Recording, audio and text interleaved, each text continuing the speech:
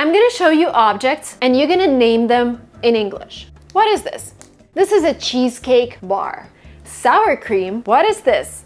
These are called pickled cucumbers, or you can just say pickles. Eggs, but what I want you to learn is that in the US, they are sold in 12s, in dozens. This is a dozen of eggs. What is this? One of my favorite breakfasts, cottage cheese. Germans, you would be surprised, but this is actually sauerkraut. You just say it in an American way, sauerkraut, but this is the word that they used to call this in the US. Mustard. This is something you should know if you come to California. You can say sparkling water, but it's actually, the brand is called LaCroix. It's a French thing. LaCroix is what everybody drinks here. It's basically water with some flavor. That's it. Follow this channel to learn more English.